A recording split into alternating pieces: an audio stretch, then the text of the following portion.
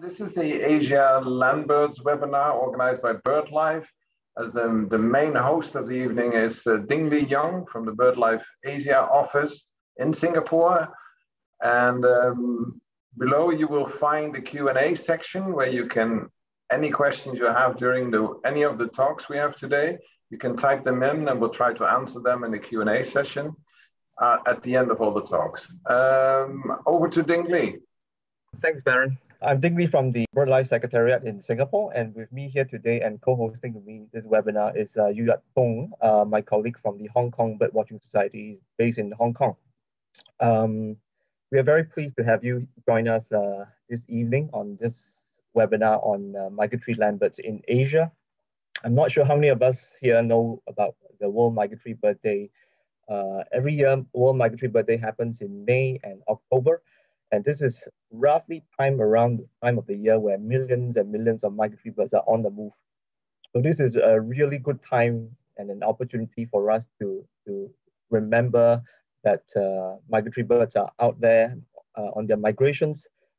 It's also a good reminder for us that we need to do more to protect our migratory birds all over the world. We know that many migratory birds are currently in decline. And here in Asia, more than a third of the world's migratory bird diversity can be found. Yet at the same time, so many of these migratory birds in Asia are in danger of extinction, which means that we here in Asia, we need to do more to protect these migratory birds. I have here with me a very esteemed speaker, my colleague Wieland Hein from the University of Münster in Germany. I've known Wieland for a long time in working on migratory birds. And Wieland is going to tell us a story of how many of these small migratory birds like buntings, robins migrate through the continent. I'm not sure how many of you have read Wieland's work, but Wieland is a pioneer in setting up all these studies of migratory songbirds in Asia and tracks them as they move through the boreal, temperate, and tropical ecosystems of Asia. So lots of exciting work that Wieland is going to tell us today on the webinar. Also with us here, Tong is going to tell us about some very exciting conservation initiatives that he's been working on for the last couple of years. For those of you who know, Tong is one of the most vocal voices for migratory landbirds in Asia, and I've worked with him for many, many years, trying to raise the profile of some of the most famous migratory birds, including one that you can see on Tong's screen right now, the very well-known yellow-breasted bunting, thanks in part to the efforts of Tong and his colleagues in Hong Kong. Before we start our webinar, I just wanted to give everybody here on the webinar a really broad overview of some of the work we do in BirdLife to protect migratory birds in Asia. And I'm now going to take you on a really quick run through as I share my screen with you right now. So in BirdLife, we have the Global Flyway program. It's a program that aims to protect migratory birds throughout the world's major migratory flyways. A lot of migratory birds share common flyways, and we compartmentalize and focus our efforts on each flyways, trying to deliver the kinds of actions that migratory birds need for them to be better protected on their journeys. Under our Global Flyways program, we try to do several things, including focusing our efforts on certain threatened migratory species, some of which you guys know very much about, things like the spoon-billed sandpiper in Asia, the far eastern curlew, and the yellow-breasted bunting. Through the Global Flyways program, we also work to identify networks of sites that we need to invest our conservation resources on. Through the Flyways program, we work to put in the policies that would benefit migratory birds. And through that, we can use that as platforms to work closely with our colleagues in government to drive the conservation actions that our migratory birds need in this part of the world. One of the documents that guide our engagement on migratory bird conservation is the strategy that we've came out with in the last few years. This strategy, we call it the East Asian Australasian Flyway Strategy, is really built upon close consultation with many of our partners in Asia. Through these consultations, we understand what are the priorities that different partners we have in the BirdLife partnership wants to work on migratory species in Asia. At the same time, we can also use these consultations to identify conservation issues that are shared by different partners and how we can work together, to synergize how we spend our resources on conservation.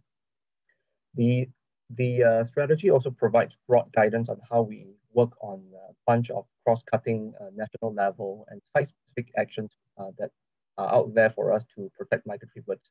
But that said, I like to emphasize the fact that the strategy that we have in place is also a living document, so to speak. It is basically an ongoing process. We constantly try to reach out to our partners to understand what's the latest situation on the ground and how we can adapt our actions to best protect migratory birds as per the emerging science that we get from our colleagues in academia.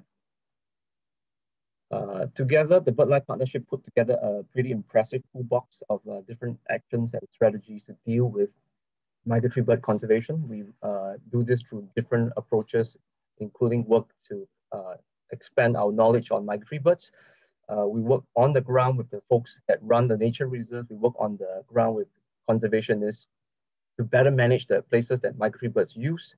And at the same time, through all these work that we do, we work to promote awareness, to get people more interested in migratory birds through awareness programs and educational programs in the region. But last but not least, we also work closely with our colleagues to ensure that the policies that are there to protect our migratory birds have the profile that they deserve. In Asia, we have identified 5 major themes in the work we do for migratory birds.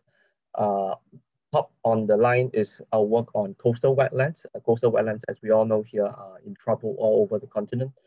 Many of our most important coastal wetlands are being lost to development, and we are working hard with our partners to make sure that these coastal wetlands are protected.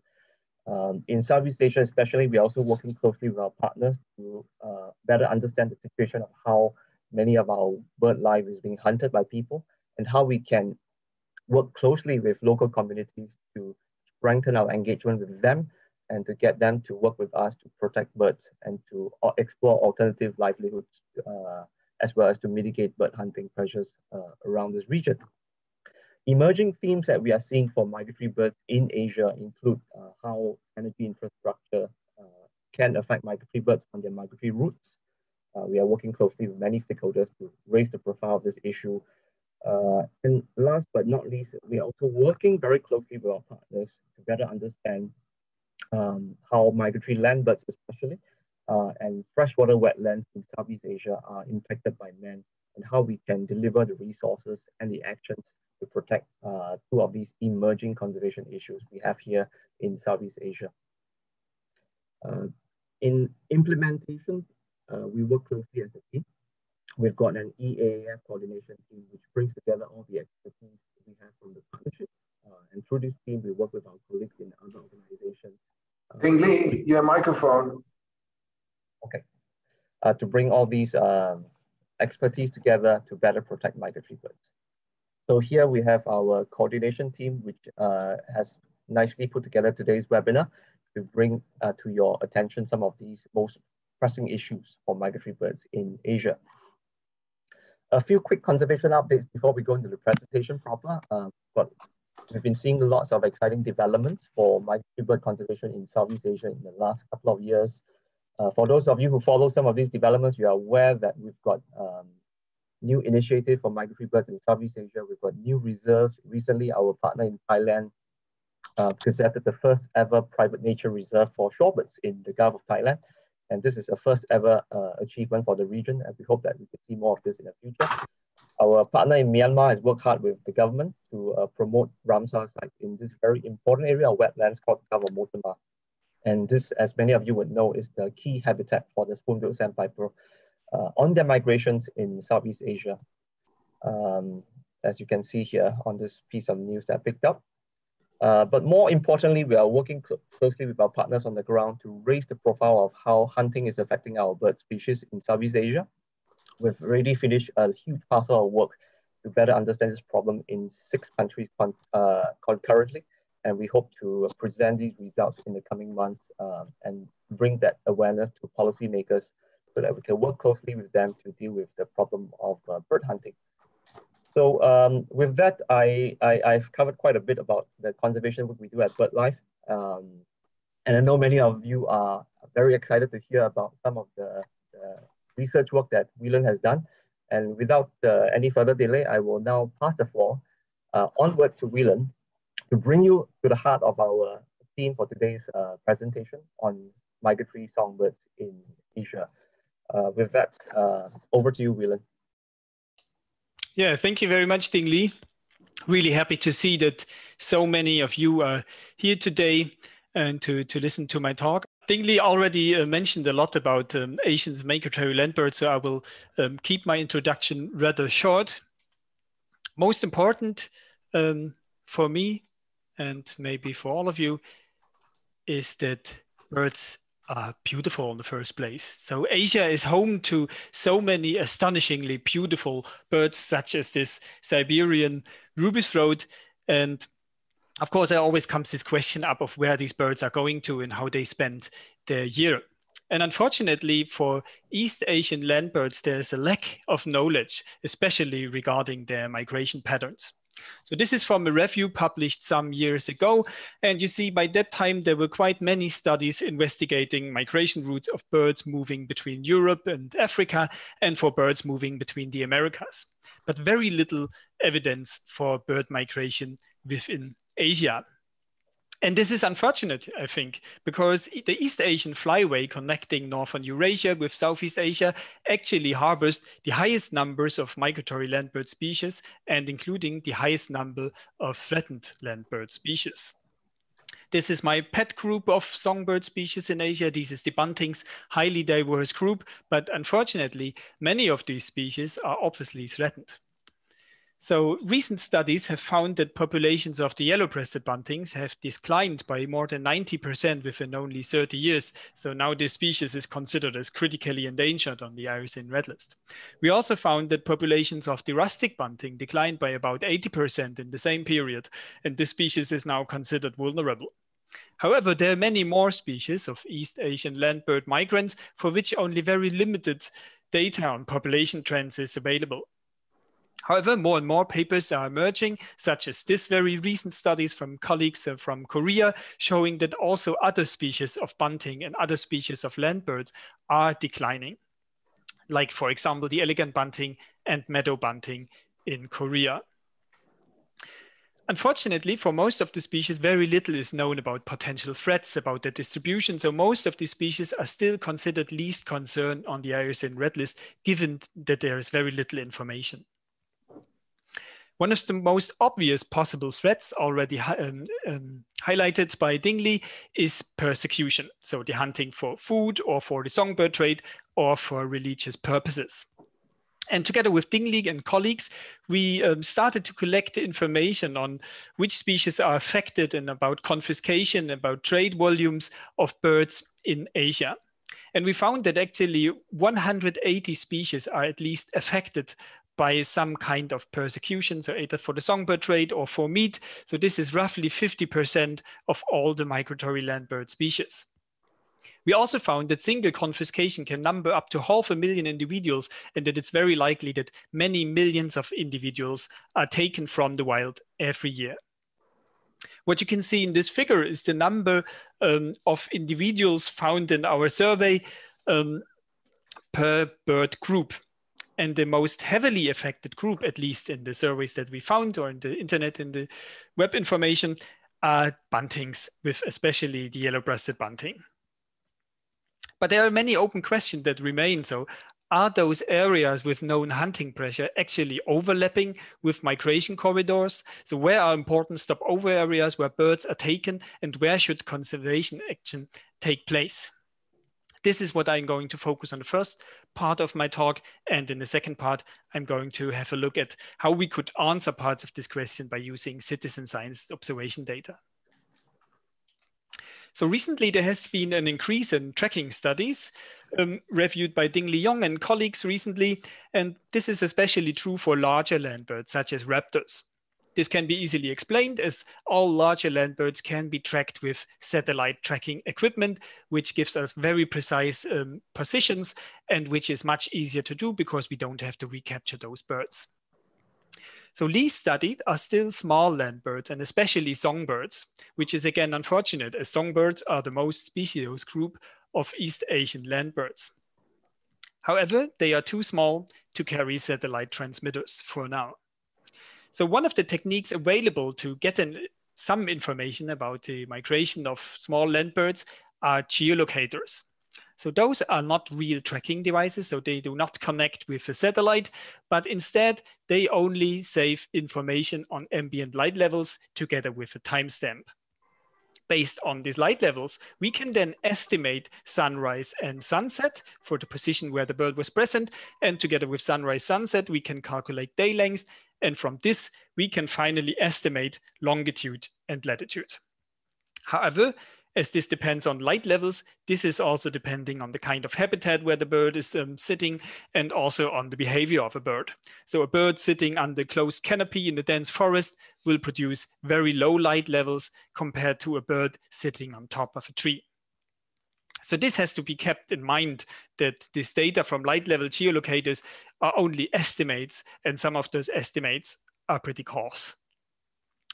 However, we started to tag yellow-breasted buntings with light-level geolocators, as this were the only method available to track the migration of this critically endangered bird. The critical thing is not only that the data is not as precise as with satellite tracking, but also that you have to recapture those birds with the data loggers 1 year after. So you have to find them, you have to recapture them to finally download the stored data. In the beginning, we managed to get 3 birds back with geolocators of the 19 yellow-breasted buntings tagged in the Russian Far East. And those blue lines are possible migration routes of those yellow-breasted buntings. And the blue crosses indicate positions where the birds were present for several days at least. The size of the crosses indicates the standard error around the position. So you can see that especially those positions during stopover in northern China are pretty coarse, so they are not really precise. We can estimate longitude quite well, but the latitudinal error is quite big, especially for positions during autumn when days are of equal length for large areas. However, still we can see that those 3 birds show a very similar migration pattern. They all started around August or early September from the Russian breeding grounds, migrated southwestward to China, where they spent up to 3 months at stopover sites. So they do not molt, they do not change their feathers at the breeding grounds, but instead fly to their stopover areas and change their feathers on stopover areas. So this is important to know, and this is also important for future conservation measures. By October, they continue to migrate, and then rather quickly they all reach their wintering grounds or non-breeding grounds in Myanmar, rather close to each other. In a second step, we used all those information on trapping collected from other literature or from the internet to look if there is an overlap with areas of known trapping pressure and the possible migration routes of the yellow-breasted buntings.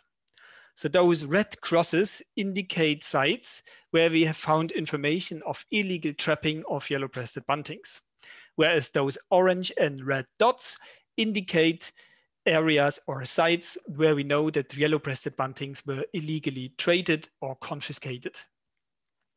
And from this pattern, we could guess that there is a main migration corridor through northeast China, and this is also the bottleneck where most of the birds are trapped. Whereas most of the confiscation, most of the trade seems to be going on in the large cities of Peking and in southern China, especially in the Pearl River Delta, where yellow-breasted buntings are still illegally sold as a fancy dish for rich people. However, conservation action is in place, and only this year, China has placed the yellow-breasted bunting in the highest possible protection category of Chinese species. So it's a national protected species, and I'm quite optimistic that this will help to minimize the illegal capture of yellow-breasted buntings. However, our data on migration route was only based on 3 individuals. So this is a rather poor sample, and this might be coincidence that they all ended up in Myanmar for wintering.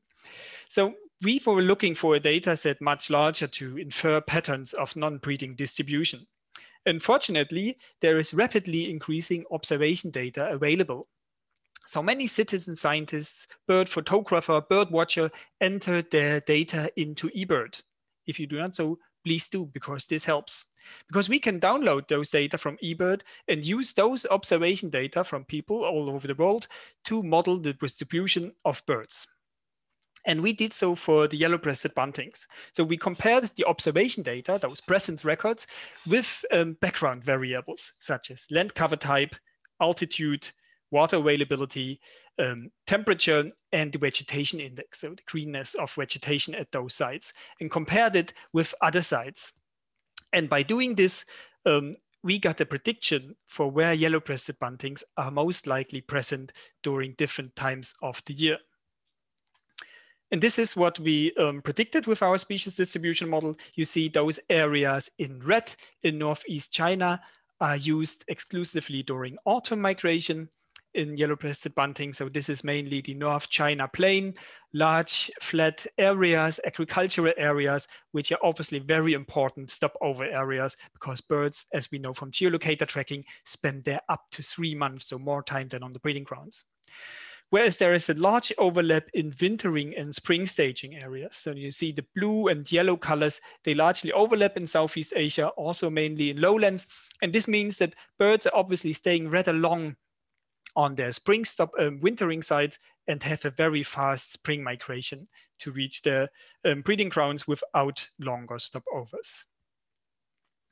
However, this is only a model, and we tried to validate these models with the data that we actually have. So with our geolocator tracks and with ring recoveries depicted here as dashed lines.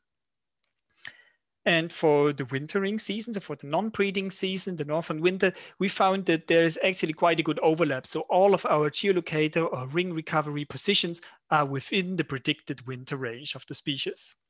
However, during autumn migration, many of our positions were outside of the predicted range. There are two possible explanations for this. Either, as mentioned before, our geolocator positions are not as precise, and we therefore have this error, and our positions might be inside the predicted range. It's just the limits of this geolocator method. Or our models are poor, and we didn't have observation data from the complete variety of habitats used during migration. So there's always the chance when using citizen science observation data that you get more data from densely populated areas or areas easily reached by people. We did correct in our models, but still we can't exclude that this might be a reason that we didn't completely cover all the possible stopover habitats, and therefore our models might be biased. However, we did this not only for one species, the yellow-breasted bunting, but for all Asian landbird species for which geolocator tracks and ringing recoveries were available to validate those predictions. And to sum it up, we found that citizen science-based models were quite useful to predict the distribution for periods of residency, so especially for those long periods of the northern winter, those non-breeding periods. We got quite good overlap of positions and the predictions, but our models were of limited accuracy for periods of stopover and migration, where birds are obviously using a much broader range of habitats. The data set collected on ringing data and geolocation data also allowed us to look into migratory connectivity for the first time in Asian landbirds. And I give you two examples. One is again the yellow-breasted bunting, the picture that we've already seen. We see that birds breeding in Yakutia, so northern Russia, and also in Finland, even outside the map to the west, are wintering in the same area in Thailand, very close to those birds from the Russian Far East tracked with geolocators. And we also see that one bird ringed on Kamchatka during breeding season spent the autumn at the same spot more or less as a bird from the Russian Far East. So we can say that most likely many yellow-breasted bunting populations migrate through the same migration corridor. So they meet during migration and they meet on the wintering sites. And this is what we would consider as low migratory connectivity. On the other hand, I give you a second example. This is the Siberian ruby throat. And on the western population, this is again the Russian Far East, you can see that all those birds tracked with geolocators from the Russian Far East migrated through China and spent the winter in Southeast Asia. Based on ringing recoveries, we can say that birds breeding farther east, so on Kamchatka or Sakhalin Island in easternmost Asia, they spent the winter on the Philippines or Taiwan, migrating through Japan. So it seems in the Siberian ruby throat, there are two distinct routes, and birds from the easternmost populations would not meet with the westernmost breeders during migration or on wintering. So this is what we would consider strong migratory connectivity. And of course, this also has strong conservation implications. If trapping is very strong illegal trapping at one side, for example, Northeast China for the yellow-breasted bunting, a huge part of the population will be affected. So because all of the breeding populations migrate to this area. Whereas in the Siberian ruby throat, trapping, unsustainable trapping at one site would only affect one small part of the breeding population. So it wouldn't affect all ruby throat breeding populations. And this might be an explanation why the yellow-breasted bunting is now considered critically endangered because of its declining population, whereas the Siberian ruby throat that we know is also heavily trapped for consumption and for the songbird trade is not as steeply declining so far and is still listed as least concern. However, we are still only in the beginning of understanding how migratory connectivity in East Asian landbirds is shaped. So putting all the available tracks together that we have so far from our studies in the Russian Far East and from the pioneering work of colleagues from Japan, there seem to be two main patterns for migration of East Asian landbirds. Birds breeding in mainland Russia migrate through mainland China and spend the winter on mainland Southeast Asia, whereas birds breeding on the Japanese islands migrate through chains of islands in the Pacific and spend the winter on the Philippines or in Indonesia. There are some birds, like the stonechats, which jump through the mainland from Japan and then migrate along the mainland route, similar to the birds from the Russian Far East. So a very nice pattern, but of course in nature, nothing is as easy as this. This is a track of a blue and white flycatcher, also breeding in the Russian Far East and also starting to migrate through the Chinese mainland. But then this bird made an unexpected move and spent the winter on Mindoro Island in the Philippines. So a very different pattern compared to all the other species that we had tracked so far. And this highlights the importance of tracking more species because there are much more patterns, most likely hidden within those diversity of species. On top of that, not all species are limited to spend the winter on the Southeast Asia or Indonesia. Some species of land birds breeding in Asia even go farther and can reach Australia, as shown by two very recent studies on swifts. So white-throated needletails breeding in Japan and Pacific swift breeding on Sakhalin Island in Russia were recently shown to migrate all the way down to Australia, so rather similar to waders, which has not been documented for land birds so far. So there are still amazing discoveries to be made when tracking little-known East Asian land birds. However, there is not only interesting patterns if you look at different species, but also within species. So we started to work on different populations of Siberian ruby throats and yellow-breasted buntings along a longitudinal gradient all over Russia. And this is what I would like to show you now. So this is not published so far. This is very recent data collected during the past years. In orange, you see the tracks of yellow-breasted buntings, and in red, this is the estimated tracks for ruby throats. They all spend the winter in Southeast Asia, but there are some interesting aspects which I would like to highlight during their migration. First, the yellow-breasted buntings. So what you can see here is that even those birds breeding at Lake Baikal first make this eastward movement and then migrate along the same migration corridor and use similar stopover sites like the birds from the Russian Far East. So this is confirming again our hypothesis or our assumption that yellow-breasted buntings have very low migratory connectivity and that they all migrate to the same corridor, which might be an explanation why this species declined very strongly within a very short time.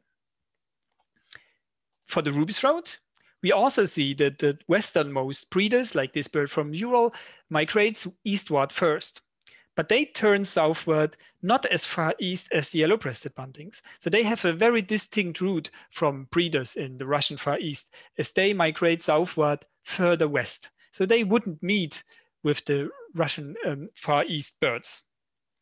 And if you look at the wintering grounds, you also see that those birds breeding in Siberia and in the Ural Mountains, European part of Russia, they also spend the winter further west than those eastern breeders.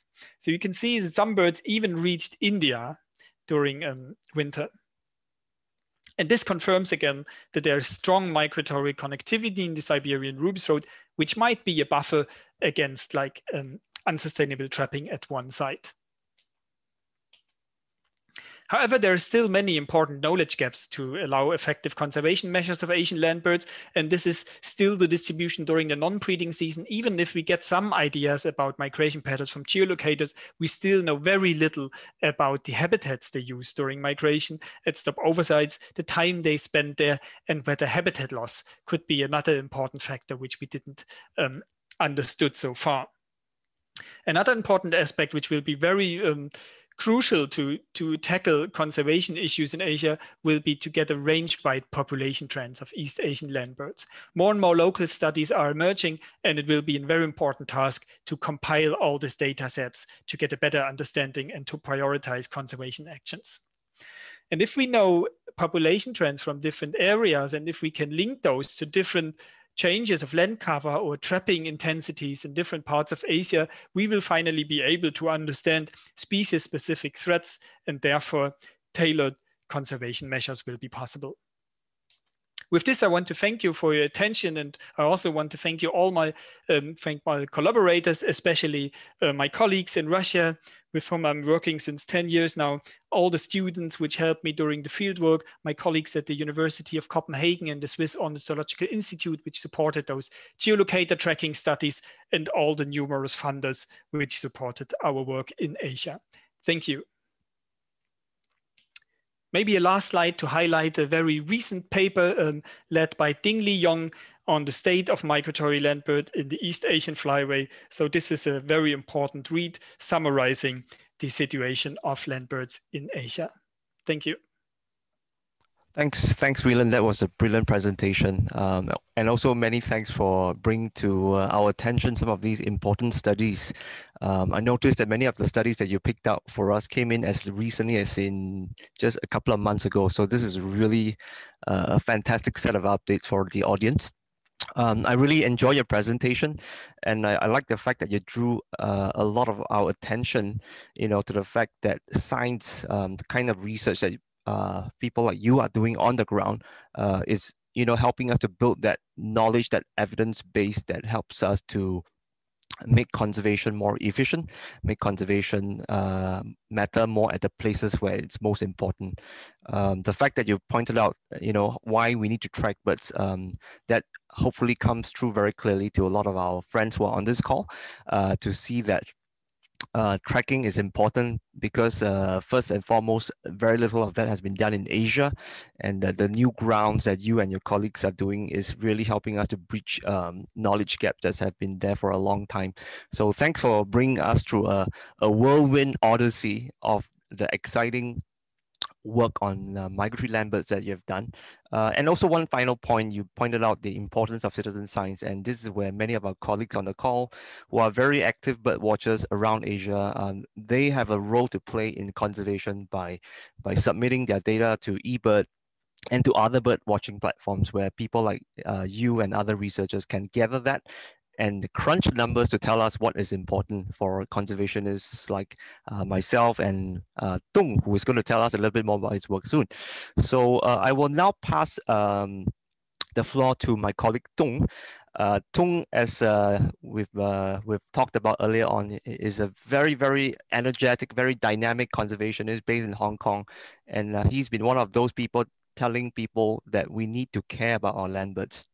So I want him now to spend a bit of his time to tell us what he's been up to recently, some of the exciting developments that he's been pursuing, and also demonstrating and building on what Whelan has presented earlier on science and those links with conservation. So over to you, Tung. Thank you very much, Ding-Li, and also thank you very much to Whelan. And we are now talking about, I'm going to talk about some sample study or some works in Hong Kong, which is actually inspired by Whelan and other colleagues working on the bunting and other land bird in East Asia. So I just don't need to talk too much about how rare or how difficult for the of the buntings in this area. But now we all know we have we need some urgent action to see how what we could do for the birds. So in Hong Kong, after we know all this information about how rare or how highly risk of the bunting they could, and then we just start to do some very specific program of bird banding on the bunting since the autumn 2017. So well, very simple basic work. I think we need to collect the very basic information. How many buntings could pass over Hong Kong in the autumn time? So we just go to the best sites of the buntings in Hong Kong, and then we set up the mist net, and then we try to trap as much as possible, as many as possible, and then put on some color engraved colorings on the bunting, particularly the yellow-breasted bunting. So we could have some population estimate on how many individuals of the yellow-breasted bunting go through Hong Kong.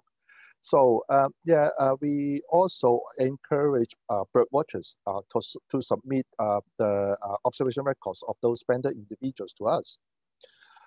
So just I give you just a table of this of the summary of how many birds we caught in this year. So you will see we caught not many. I mean, compared to the population, or compared to the individuals caught in other places, we don't have many. We don't have a very high number. I mean, thousands of birds. We don't. We just have a few tens or sometimes 100 birds we caught in Hong Kong or in the autumn time. But it is a very important fundamental information for us. When we are now talking about how why we need to protect the place, now we also need to pass pass the message about the conservation of yellow-breasted bunting to the Hong Kong public. We always use this kind of figure because we can tell them, and critically endangered species could come to Hong Kong in how many birds. So yeah, this is very good for us to do our works in the conservation of the site and also about the species. Yes, you could imagine when we do all this kind of the trapping, ringing, and then put on the colorings, the engraved rings on the birds. So we could also expect people to take photos of the birds and or some observation of the birds, so we can know how many birds were still around and how much time they spend on it. So yeah, we have this kind of, we start to collect this kind of information, but I can still tell you, we don't have too many resightings so far. All this all this information, information here, you will see. Yes, the birds approximately stay in Hong Kong for about a week, and then yeah, all this kind of information. We still need more. And also, you could also pick up here, and we still haven't had any reciting or recapture of the Hong Kong engraved ring so far from the overseas. So, wow, you could imagine we just caught a few tens of birds in every year. Then from we don't have many observer in this region as well. So, in the beginning, I don't expect it could be easy to find to have some reciting of this kind of birds. But we all know that we must keep working on it. One day we will have some information, and then if we haven't started, yeah, we just never know what we could have. So we just keep working on it with the banding and using the coloring for the yellow-breasted bunting and also other bunting as well. And then we also need to do a little bit more on the promotion. So we call people to count the bunting, but I can also tell you the information they submit to us would not be that very systematic. So we call people to do it, but we know it is more or less like the promotion or awareness program for the bunting. So we just hope more people could make aware of this, and then when they know what is bunting, and then they could find something. Okay, this bird has a coloring. They will submit a record for us. That is the way we do the groundwork about the conservation of this species. And also, we are the part of the international yellow-breasted bunting ringing program as well. So now we have different teams working in different places using different colors to identify the different populations. So we have a little bit more information here. You know, Mongolia, Russia could use the different combination of the colorings. Mostly, they have one main color for their countries. But then now, even in Thailand, they start to join us in this program as well. So we also need to promote this material, and then to let the people know when they could have reciting of any coloring yellow-breasted bunting. They could know where they could report to. Okay, if I got the birds engraved yellow ring, this is from Hong Kong, and then they should tell the Hong Kong researcher, or the purple one, they could go to report to the Russian researcher, something like that. So we definitely need to more, when we want, if we want to know more information about the yellow-breasted bunting, about the migration route, stopover site, and the duration of the migration, all this kind of information. Apart from what Williams do, we also need to do this kind of the very basic fundamental field research on the bunting. So I hope more people can join us to go to find the buntings, particularly about the coloring the buntings. So they can tell us where the birds are, something like that. Yes, tracking study is definitely inspired by Williams' study as well. So Williams already mentioned it, so I just don't need to tell all the details. So Russia and Mongolia has already started the program, the tracking study. So we hope we could do more, and then we collect more information, and then so we could know how to where the birds go, and then just as Williams say, we just try to discover more unknown information about the bunting and other land birds as well. So from here, I just try to give you a little bit more ideas about what we could do on land bird as well. So for in the coming slides, there could be many words and many information, but I just try to make it as simple as possible. So in Hong Kong, we also do the territory-wise bird survey. So we could record all the land birds in Hong Kong as well. Okay, from here, I need to tell you that we also do the survey in the winter time. This is one important thing. And then we could know, and then we also have the similar type of study have been done about 10 years ago. So now we repeat it again. So we can check the result from the previous study and this current study, and then we can tell you the comparison of the result of some species. That would be very interesting. So from here, you could imagine that when you have the two studies, you will see some study could have an increasing trend, and then some will have a single decreasing trend. So from here, I just want to tell you, on the bottom 4 species, they are all migrants. But we have also noticed that they have a declining trend of these migratory species, migratory land bird species over the past 10 years in Hong Kong. That is something I think I need to share with you tonight. One example, this is a common map I think many people know. Even in Hong Kong, such a common bird, we already find the common map, the Oriental magpies has a declining distribution in Hong Kong as well. And then the other thing is Richard's pipit as well. This is also the other alarming result for me, because we think, oh, Richard's pipit is a really plain bird, very non-attractive bird. This should be no problem from the hunting or from other collection, from the collector. But now you see, it may come from the habitat as well. If their habitats are lost, and then the Richard's pipit will not come to the place like the Hong Kong. So that is something we are now very worrying about that. In Hong Kong is a very small place. Habitat can change a lot, but also we have and then the other question we need to think about is about the climate change. I just mentioned it in a few slides before. We noticed that red-fanged bluetail is one of the species with the declining trend. That is quite surprise to me, because this species has been very common in Hong Kong. Also, red-fanged bluetail could sometimes have a poor winter in Hong Kong. And then usually we could have a better winter or even a good winter following the bad one. But now, from this study, we already spent 3 winters to cover all the sites in Hong Kong. In all 3 winters, we combine all the data together. We find the red bamboo tail actually is quite rare in the past 3 winters already.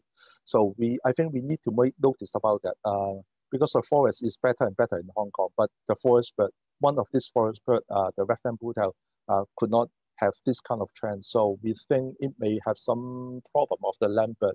That is something going back to the main theme tonight. So when we talk about the landbird conservation or the landbird migration, we just know very little about it. We may actually losing some species, and then we need more study and need more people to make concern, to make awareness about it, and then make sure we are not too late to do some conservation of some certain declining flattened species. So I think, yeah, that is my short presentation today, and I hope you could, I share what we do on ground with you. So I hope we could have more discussion later as well, following as well. Thank you very much. Thanks, Tung, for that very enlightening presentation of the groundwork that you're doing in Hong Kong. I think a lot of the work that you as you have mentioned is very important, especially in terms of reaching out to people and getting the public interested in landbirds. I think we all agree that not a lot of people out there are aware, of the conservation issues facing landbirds, and people like you, like Whelan, are working very hard, keeping yourself busy, trying to promote this awareness so as to get more people to be interested in looking out for landbirds. For those of you guys out there who are bird watchers in East Asia, as Tung has mentioned, look out for yellow-breasted buntings, especially when you see color rings. The color rings tell you something about where they were banded. And if you see any of these yellow-breasted buntings with the ring, report them to the local bird watching or bird research authorities. That information is very important because it tells us a lot about where these birds are migrating from, which will help us in their conservation. So thanks once again, Tung, for bringing us through that. And also, I forgot to mention that you've gone into the Bird Atlas of Hong Kong project. This is a very inspiring project whereby you've managed to pull a lot of people together to do surveys at very fine grids for the whole year through the seasons. I think that's a very inspiring piece of work. But at the same time, the conservation value of this kind of work is really out there because it gives people who are making the policies the big picture of what are these changes going on and what are the management approach we should take into consideration when we protect our forests and our agricultural land for landbirds. So thanks once again, and I'm also mindful of the fact that there's a steady accumulation of questions in the Q&A box. A lot of good questions for Whelan and for Tung as well. Okay, so I'll ask the question to Wieland. Wieland, what is known of the westernmost yellow-breasted buntings? Do they also turn east around the Himalaya? Is a question from Gottlieb from, I think, Switzerland. Thank you for these excellent questions. Of course, this would be the most interesting populations, those westernmost breeders in European Russia. Those are also the populations which are now almost extinct, so where population declines were strongest. And we did put geolocators on birds on those populations in the western part of the range, but unfortunately, return rates are close to 0. So we didn't get any of the data loggers back so far. So it seems the survival rates of those birds in the west of the range is lower compared to birds breeding further east. So either it's survival or site fidelity. We do not know for sure now, but since we are limited to the method of geolocators, we do need to rely on birds coming back, which wasn't the case so far. But if you would ask me for my personal opinion, I would say yes, I think they all migrate this very long eastward way to Eastern Asia and then use the same migration corridor just as those birds breeding in the Russian Far East. And the reason for their decline might be that they are very limited in time. So they have to cover 3 or 4 times the route of those birds breeding in the east. So they have very little time for breeding on the breeding grounds, even less than those birds breeding in the Russian Far East. So there might be additional factors that add on this survival problem caused by unsustainable trapping. I hope this would answer your question. I think that was very comprehensive, Whelan. Thanks for bringing us through the. Until you came out with these studies, I had no idea how yellow-breasted buntings connect the breeding grounds in the far west to tropical Asia. So lots of exciting advances in science for us for land birds. There's a question here that I thought was quite interesting, and I think both Tung and Whelan would have some great insights on that. There's a question from Jeff Bueller, and Jeff has asked, can you elaborate on any migration bottlenecks that you have been able to identify to highlight important stopover areas for species? So I think what Jeff is saying is that are there particular areas in East Asia where a lot of migratory landbirds have to pass through, and maybe these could be good places for bird watching even. So maybe Tung, you want to take on this question first, and then over to Whelan? Yeah, I just make it very simple because I think Williams already got the answer. So his Williams studies already show the place with the cross on the near Beijing area would be very good. That is one of the well-known sites. But I just want to emphasize that I would say there's some other migratory hotspot has not been well documented in China. Because when I go through some Chinese ornithological records, it really tells some spot could be quite good for actually for hunting. Particularly those the hunting at night. When they light up some fly, and then the migrants would be attracted by the fire as well, by the torch already. I know one of two places in Yunnan and in Jiangxi could have this kind of the situation. So I would expect that that place would be very, very good for the migrant as well. But the problem is that I don't see any good literature has been document this kind of the observation. So yes, one of the things we need to do is we need to find this thing out, find the information first. So yeah, to you, William, as well. Thank you. Over to you, William. Yep. Yeah, thank you. I fully agree with Tung.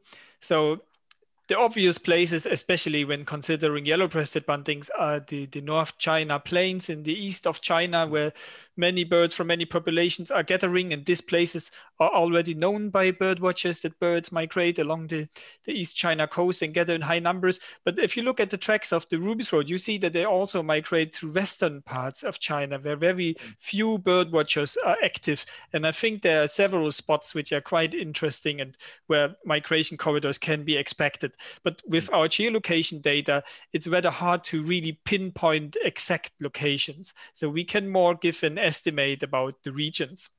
I also want to highlight at this point that there are some very excellent studies about migration, especially in mountains of southern China by Chinese colleagues who are catching and ringing birds at night using light to trap them. So there's already some evidence that also migration goes on through mountain ranges in southern China in very large numbers. Mm-hmm. So there's still a lot to discover, especially I think in the western part of China, where population density and observer density is much lower. Thanks for that, Whelan. And actually, while you were mentioning this, I actually have one question myself. And I think both you and Tung could take on the question as well. So for a lot of our friends on the call who are bird watchers, I remember, back in the days, you have this very famous site called Beidaihe in northern China. A lot of bird watchers go there to look at migrants. Do you find that any of the birds that you have tracked, or based on the latest publications, is there still a lot going on in Beidaihe nowadays? Just that we are not going there to see it. What are your thoughts on this site? You first. Yeah, actually, we do have a ring recovery of a bird ringed at our site in the Russian Far East, which was recaptured near Beidaihe. So obviously, some birds are going through there. So there is a direct connection with a rustic bunting ringed at Moravyovka Park. And we can also guess that some of our birds tagged with geolocators might have chosen a stopover site close to Beidaihe. So both yellow-breasted bunting, more or less, but more likely Siberian ruby throats. I just supplement a little bit about the site. Beidaihe is still is a very good site for watching migrants, and also it is quite well known as well. And then I actually have sometimes talking to the other bird watching friends in China. They actually worry about the site because they think Beidaihe or the area around Beidaihe actually has been destroyed or degraded actually quite a lot because of the economic development. So yes, they cannot have any good information about how the numbers of the birds going up or going down. They don't have this kind of the systematic survey, but they worry about the future of the site. So I think, yeah, we need to put our eyes on it as well. Good. I think when the dust from this pandemic is settled, we should go back then to look out for migratory birds, and see what's the situation there like. There's a question I think I noticed just for Whelan, I think. Whelan has there's a question from Charles Harper, and Charles is keen to hear your views on how reliable you think the eBird records are for many bird species. Yeah, that's a good question. Thank you. This is always of concern, the data quality for citizen science projects. But I would say, yes, they are reliable. There are outliers, of course. There will be wrong points. There will be birds which have been misidentified. But given the sheer number of points, these outliers doesn't really matter. So we have thousands of observations of yellow-breasted buntings. And if there are 10 which actually refer to a different species, they won't really matter for our predictions. So I would say eBird provides very good data. There might be wrong information. We won't get rid of this even with a denser network of eBird reviewers. But in the end, if the data sets are really huge, it doesn't matter. So the more good data there is in the database, the less we will have to care for those outliers or misidentifications. I think that's a very good point, which is to say that for those of you who are bird watchers, keep submitting your eBird data because it, like as Whelan says, the impact of those problematic records have not so much influence on the bigger data set as a whole. And Tong, do you have any thoughts on this as well? Not on that question. So okay. I mean, Whelan already make a very good one. Another really good question that I think is really a recipe for some more good discussions. There's a question from Vivekanand, our colleague, who asked whether if human interactions does human, what I think Vivekanand is saying is that does the way human beings change the environment, does that affect the migratory routes of these birds? Any insights from you, Whelan and Tung? Okay, I may start. So this is a very go for it. A question and a rather broad topic. Of course, birds do have the possibility to respond to changing conditions. But the problem is with the species I'm working with, so most of the songbirds, they are rather short-lived and they completely rely on their innate instincts for migration. So they do not learn from the parents where is the best and safest route, and they often have a short lifespan. So there is not much time to learn for a bird to avoid, for example, certain trapping hotspots.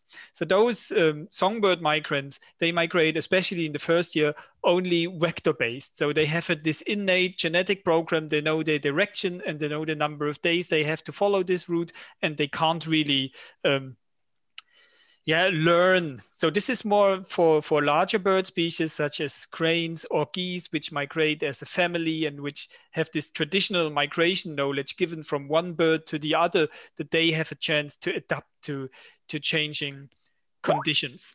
Nevertheless, birds are known to respond to changes, for example, in habitat availability and climate, for example, due to global change. So there is evidence that birds are learning, and that this is not through learning, but this is through evolution. Yep. So those birds which will stop over in unsuitable areas will simply die and will not return, and will therefore not give their genes to the next generation.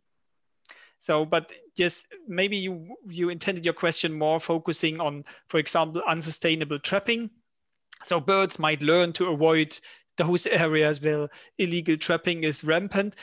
This would be nice, but unfortunately, there is very little scope for learning this, as this process of evolution is rather slow, and it won't be in time to solve these problems. I think, yeah, Williams already cover provides of all the good points about that, and I totally agree.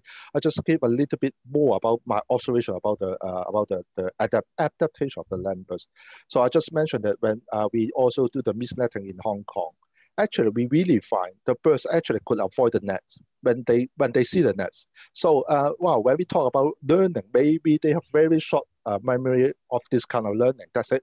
But yeah, I think most of the concept or most of the information just would be just like what William say. Yeah, I think you make a very good point. They just totally rely on their inborn mechanism or whatever to do their migration. Thanks for both your answers. I think that covered the question really thoroughly. On another related question, there's another question coming just down from Francis Look. So Francis, thank you guys for sharing your experiences. And her question is about whether if yourself, Tung, or yourself, Whelan, have you come across any unusual, odd, or unexpected changes, contrary to what you thought of initially, about the known migratory routes for any species that you've studied? Have you seen anything that went against what you initially thought you knew about the migratory route of any of these birds? Maybe, Dong, you want to take this question first? Well, I would say that when we have more study about landbirds, we actually find more thing unexpected as well. Well, one of the example is that we expect the birds could stay in Hong Kong for about a week or two to stay there to recover their body condition and then to do the migration. But now from our rain study, we just actually it is very, very low recapture rate or actually very low resighting rate as well. So I think in the place in Hong Kong, the turnover is really, really high. That is out of our expectation. But yeah, we need to really find the answer from it. Thanks. And yourself, Whelan, what are your thoughts on this question? Yeah, it's hard to say because to have an expectation and to see changes, we would need a background level. And for many species, nothing was known so far, so we can't really compare, and we can't see many changes in migratory movements, for example. So in 10 years on, we can say, if we still continue to track Ruby's Throat, if there are changes going on, for example, related to climate change or to habitat loss. And Whelan, did you are you expecting more and more studies on migratory passerines from Asia based on your conversations with colleagues? Will we be seeing more of these kinds of work coming up in the coming years?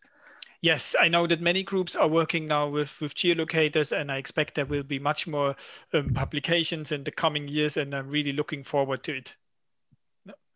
Good. We are all keeping our fingers crossed, yeah, because this is going to transform the way we think about landbirds. You know, in the past, I think whenever we look at the maps that show where the landbirds go, we only broadly know where they breed and where they winter. But I think the emerging science is revolutionizing everything in a very big way, right? You now know exactly the routes that these birds are taking. Let's move on to the next question. There's quite a steady build up of questions. The next question, I think, would be something that both Whelan and Tung would be able to take on. The question is about weather and climate. So I've got one question here from Derek Lim.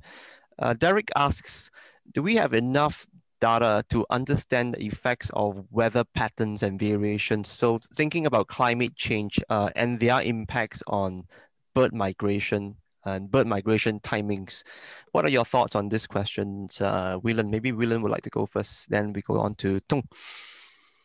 Yes, definitely. So there are studies from Japan, for example, where they could show that birds respond to warmer spring temperature and time their arrival earlier. So this is especially something known for short distance migrants, which are able to adapt rather quickly to climate change. However, in long distance migrants, which have to rely on conditions all along their route, usually we see rather little scope for earlier arrival.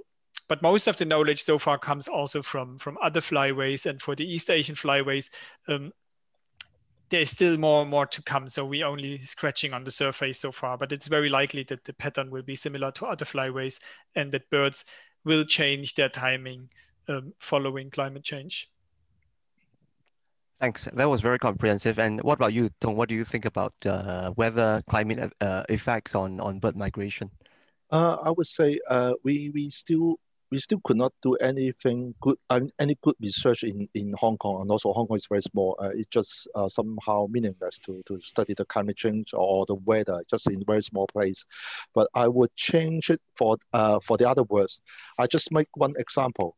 This spring is one of the driest spring in Hong Kong. We have very difficult time for bird watching in Hong Kong this spring. We don't find many migrants, but it happened before. What I mean is that we know that when we have a dry spring, we don't see any migrants. We don't easily see migrants passing through Hong Kong, stop over in Hong Kong. I mean, so we think for in good weather, this year is quite special because we have dry and windy spring. You usually have a very in spring we usually have a lot of rain, and then we don't have too many rains as well. So we don't have too many strong wind as well. Strong wind come with the rain, and then migrant will stop in Hong Kong. That is usually we expect it. But this year we have nothing like that. We just have a very very windy day, dry day. So this spring is not very good for birds. So when we talk about the climate change or the weather, I'm sure if this kind of system has been changed, we will have fewer records of some species. That is, our observation. I think that's a very interesting observation, and it's really something that you guys could do because there are so many people out there looking at migratory birds. I also wanted to bring about a point from a discussion with our colleagues in Thailand. I think some of our colleagues are on the call as well. Philip Round, who does a lot of work on migratory birds in Thailand. They were saying that this year, at least based on their experiences, studying the migratory birds on one of these small islands in the Gulf of Thailand, they noticed that the numbers of some of these species, which usually can get quite high in previous years, were really low this year. So we don't know exactly what is going on, but the pattern is unusual, and certainly, like what you say, we need to be more assiduous in collecting that data so that we can get a better sense of what is going on there. So thanks for bringing that up. About the patterns that you're seeing in Hong Kong. What about Whelan? Do you know that? Are you aware of any other situations in Asia? Especially from the current spring, where the bird numbers have been a bit different from the past years. Are you seeing similar patterns, especially at the places that you work in? I can only give my point of view from our fieldwork site in Russia, and there we had the feeling that weather only had an effect on the days when birds were migrating, but not on the actual numbers. So cold spring birds would come a bit later, and on in the rainy days you would get less birds than on dry days, but they would come later. So we didn't have these changes in overall occurrence at our site in Russia. So this might be something specific for the southern part of the flyway. Yeah, something interesting is going on. Yeah, and hopefully the data from next year will allow us to make some comparison to see whether this anomaly makes sense. I just spotted a question on yellow-breasted bunting from a colleague in Nepal. Ishana, who many of us work with, made a comment about yellow-breasted bunting. So she said that one of the yellow-breasted buntings that she's observed was on the 6th of May in Kathmandu. She thinks that this is obviously quite a late date for the bird to be in the wintering ground. Do you think a bird like this would reach their the breeding area on time? Any thoughts from Whelan and Tung? Yes, they can be extremely fast during spring migration. So we see this, for example, where we have better data in Siberian ruby throats, that those birds breeding at higher latitudes or further to the west, they spend much more time on the wintering grounds. So even ruby throats stay until late April on their wintering grounds, where birds breeding in the Russian Far East already arrived at their breeding grounds. So they are already setting up their territories, while individuals of the same species birding further north and further west are still down in Southeast Asia. So I'm quite optimistic that the bird in May in Kathmandu will likely reach its breeding ground in the beginning of June, where conditions will be starting to begin perfect in the northern part of the breeding range. From Hong Kong, we could still have some late record of yellowbreast budding in about 23rd or 25th of May passing through Hong Kong. This is actually not rare. Yeah, we could find the birds such late almost every year. So yeah, early May in Kathmandu, I think yeah, it is not too late. Can I ask a question, Dingley? Yes, Baron, please throw in a question as well. Yeah, although I have a question as well. Yeah, but over to you first, Baron. Yeah. Okay. Tung and Winan, you are a specialist on when it comes to bird migration, and you rely heavily to some extent, on information collected by citizens. So through citizen science projects like eBird, and also coloring birds, observations, etc. So what is it sort of, what would you like to see happen when it comes to birders around the world, and especially in this flyway? How could they be of more value to you? What could they do? Should they visit remote places and then, or should they stay with their own patches and have a sort of constant effort? What would you advise? Any thoughts on that? Thank you. So I think they could provide us with good information. I think for many, this kind of the landbirds, because they're usually small in size and also not in the big flock like those waders or the cranes. Usually they would not record the information with the numbers. So well, they find one bird, okay, I find one bird. But now if they could do, I think it's always better to record the number as well. They may think that is somehow just too patchy or too small, but I would say when everybody try to build up this data, we will see something on it, and also we also need to have a database to collect all this kind of information to put all together, and then yeah, we know more. Dear birdwatchers, please do submit your records. So all your data is valuable. It doesn't need to be from remote places. All kind of data is valuable. When more specifically regarding eBird, it's much more informative if you submit a complete species list instead of a single observation, because this also gives an information what species is missing. So complete species list from the data perspective more interesting than single observations. And I would also recommend to look out for specific monitoring programs, such as organized by the Hong Kong Birdwatching Society. It's always important to find people taking part in those organized surveys. So this is a very important thing where birdwatchers are crucial. I just wanted to make a quick comment and bring on to another question that I just saw pop up on the Q&A. There's a lot of questions really. I take that as a good sign, because there's a lot of interest from the audience on landbirds. One of the challenges that I wanted to highlight for migratory landbirds especially is that a lot of these bird watchers to come to Southeast Asia, they are always very attracted with the very colorful birds, you know, those trogons and hornbills. And I just feel, you know, as a Southeast Asia based birder, that because of this attention differences to different groups of birds, we might be missing a lot on migratory landbirds, because a lot of our birds that reaches Indonesia and Western Malaysia, they tend to be drab warblers and flycatchers. They are not in the breeding plumage. So but then again, that said, I think it's very important for people here in this region to look out for all these flycatchers, warblers, robins, and all that, you know, because only when we know what they're doing in this part of the world, where they're really little known, can we, you know, add that one important piece of the jigsaw puzzle to that bigger understanding of migratory birds. And I note that there's a comment from our colleague Jan Musica in Japan. Jan is a close colleague of us, and he was the one who produced this fantastic photograph of the ruby throat that you saw on our banner. Jan's question is about migratory bird phenology. So I think both Tung and Willen would be able to take on it. Jan's question is, are your studies uncovering time differences in migration between the male birds and the female birds of the small passerines?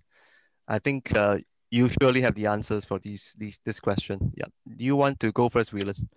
Yes, we have a paper out, only published this year in January in Behavioral Ecology and Social Biology, highlighting strong differences in timing between males and females of songbirds, especially during spring migration. So males migrate up to 2 weeks ahead of females based on our ringing data.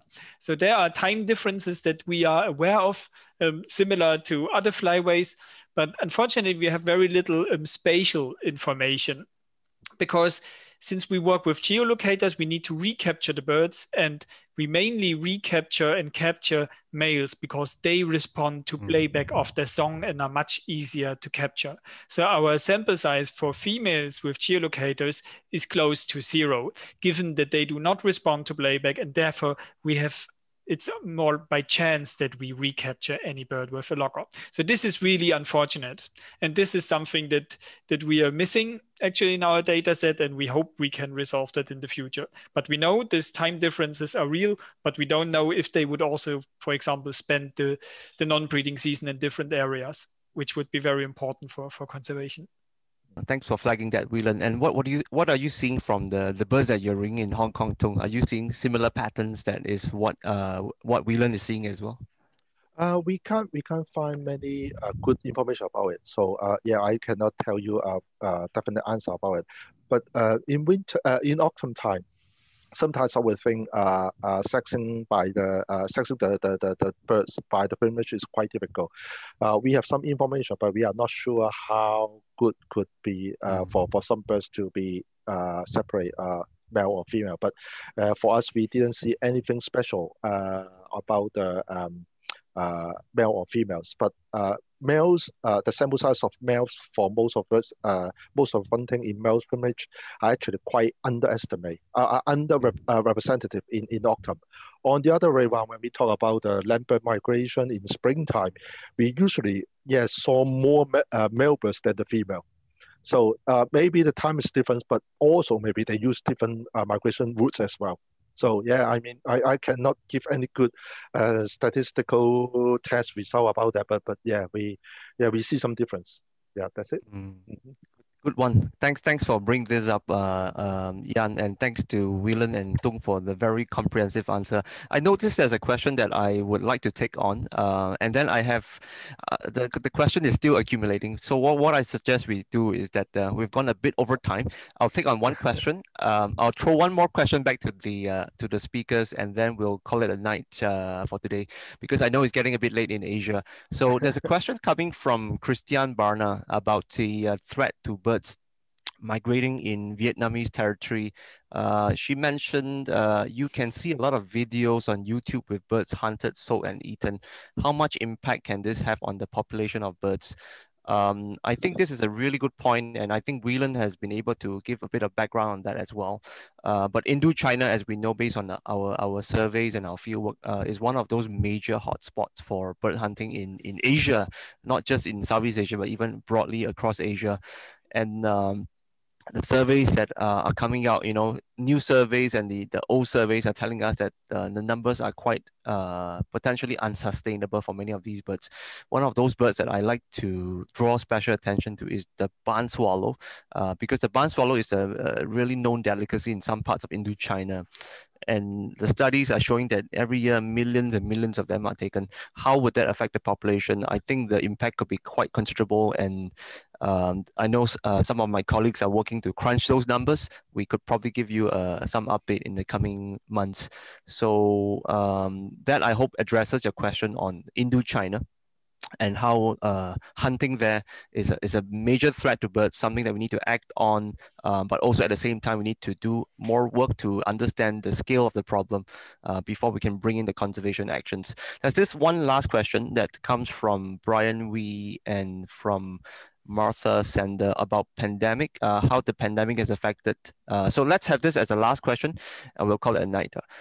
So Martha has asked about whether if you are seeing any differences in bird watching activity during the pandemic period, And Brian is asking more about whether if the pandemic has affected the birds themselves. So there are really two questions about the pandemic itself.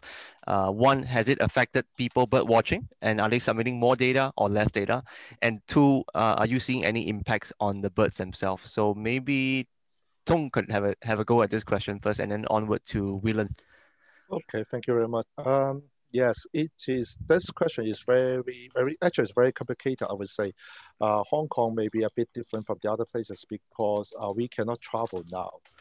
So actually I met more bird watchers in the field during this period. So I expect we could have more bird records in the past 12 months. But it may not related to the bird migration. So I think this all go back to the weather or the climate change, this kind of thing, or even habitat as well. So just to talk about the pandemic, I think it affects our the observers' behavior rather than the birds' behavior. So yes, I expect more bird records to be submitted. For the last year. And what about you? What are your thoughts on this question, Whelan?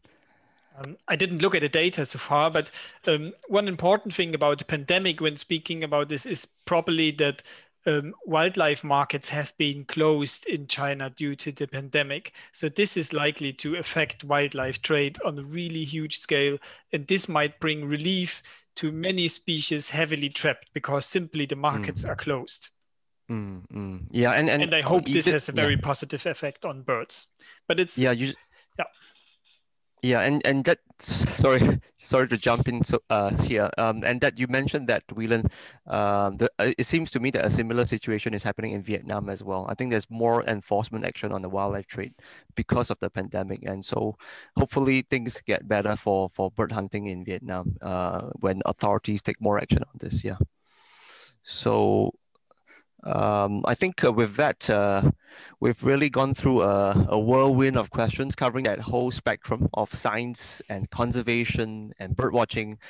And on behalf of the team, I'm really grateful to Tong and to Whelan for giving us this fantastic odyssey of the work that they have done, ranging from tracking of birds, like what you've done in Russia, that has given us so much new insights on where these birds are migrating to, as well as to Tung, who has demonstrated to us the importance of citizen science, of outreach, and how we need to create that awareness for many of our land birds.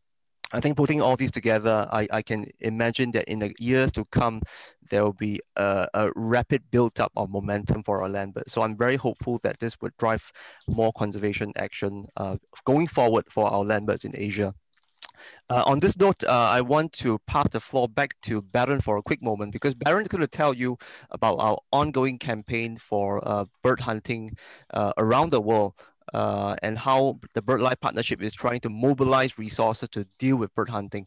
I know Baron has a few words to say, so at this point, I'll pass the floor back to Baron, and I will flash the slide to amplify his message for us. Over to you, Baron. I think Ding Li already more or less said what I was going to say, so he said it. I just wanted to flag that, as is clear from the talks of today, is that hunting is a serious threat, especially in Asia, when it comes to land birds. So we, as the BirdLife Partnership, as you know, that's a global partnership of close to 120 organizations working together and among their priorities is stopping the illegal or irregulated hunting of birds. So to stop this threat, we do need support. So I'm putting up my slide. If you do have anything you could contribute to, it speaks to your heart that BirdLife partners around the world are working on this. It's not just in Asia, it's also in Europe and Africa. It's particularly a big problem in Arabia. It's a problem in the Americas as well. And so we do try to team up. We have already some good successes. Some really good successes are around. So if you want to hear about that, there are several other webinars have taken place on this issue. So if you want to get a feel of what we're doing, look up the YouTube channel of BirdLife International and look at the two webinars we've done on illegal killing of birds. So If you can spare a few dollars or just $1, that's absolutely perfect. Thank you so much. I also want to mention that during this webinar, people are always curious about how many people did attend. So we were over 100 people today. The recording of the webinar will be shared afterwards. It will take us about a week to curate a little bit, do a little bit of editing, getting out the uncomfortable glitches. We have participants from, of course, from the East Asian Australasian Flyway, a few participants from the Central Asian Flyway, but I'm also good to announce that we have people from South Africa and quite a few from Europe. Maybe they're hoping that the yellow-breasted bunting will return to them someday, and they are counting on the work done in the East Asian Australasian Flyway to save that species. Thank you so much for joining, and hope to see you soon.